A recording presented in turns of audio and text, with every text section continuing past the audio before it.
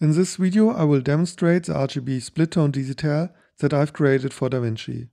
This tool provides a film-like tonality for both highlights and shadows. The RGB split tone high-low targets the shoulder and toe regions. Additionally, the high, mid, low version offers control over the midtones, including a pivot feature for adjusting the mid-gray area. Both versions features a built-in slope function that allows for precise adjustments to the curve steepness, simplifying the emulation of classic film characteristics. So why do we want to split the RGB values in highlights and shadows? Film stock typically has a characteristic response to light and color that differs from digital sensors. One aspect of this is the way film handles the roll-off in shadows and highlights. In film, highlights are often softer and shadows may have a slight lift, with midtones remaining more consistent. This creates a more organic and less harsh transition between different tonal ranges. Let's take, for example, the Kodak 2383 LUT and place it onto a grayscale image. We can observe warmer reds followed by green and then blue in the highlights. And in the shadow area, we can observe lifted blues as well. It is not only a characteristic of print film, but when we take a closer look at negative film profiles, like this one from the Filmbox plugin, we can also see some split tone characteristics.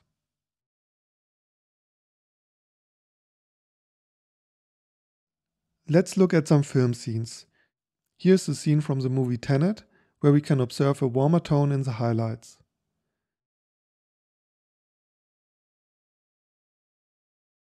And here's the scene from the movie Silence, where we can see slightly lifted greens and blues in the shadows.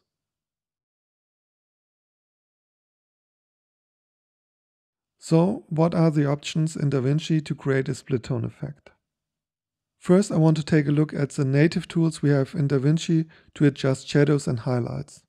The log wheels are designed to provide a quick, intuitive control over a specific tonal range without requiring you to manually shape the curve. While you can adjust the range over which the log wheels apply their adjustments, you can't directly control the shape or slope of the curves they use. Another option is to work with curves, but this can get quickly complicated. So first we can click on the red button here, then we can adjust the spline, then we have to create a point to make a curve.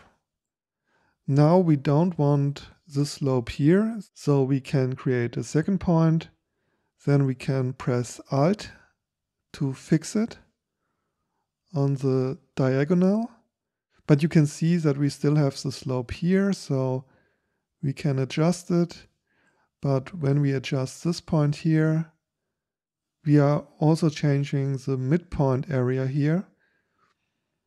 So this is a bit annoying. And we don't really have a reference for this point, so no values. And it can be even more trickier if we want to adjust just a small step here. And when we adjust multiple splines, it can also happen that when we want to adjust the green spline here, that we grab the red instead.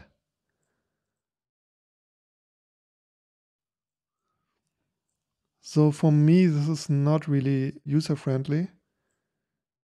We can also switch to editable splines. But now we have more points to adjust. And this can be really time consuming. So that is why I don't like to use the curves. So with the DCTL it's much easier. We have 3 sliders to adjust the green, red and blue channel in the highlights and the RGB channel in the shadow area, along with additional sliders to adjust the slope. Depending on how much you adjust the sliders, the midtone range will stay intact.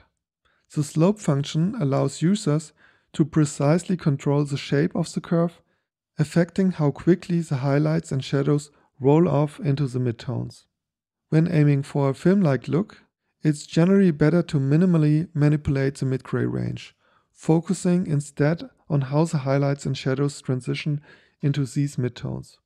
In addition to the standard tools, I've added the RGB split high, mid, low DCTL for enhanced control over the midtones.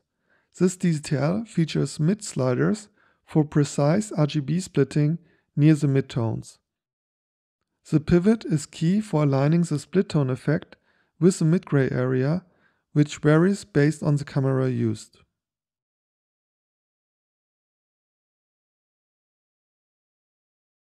For more details, please visit my website.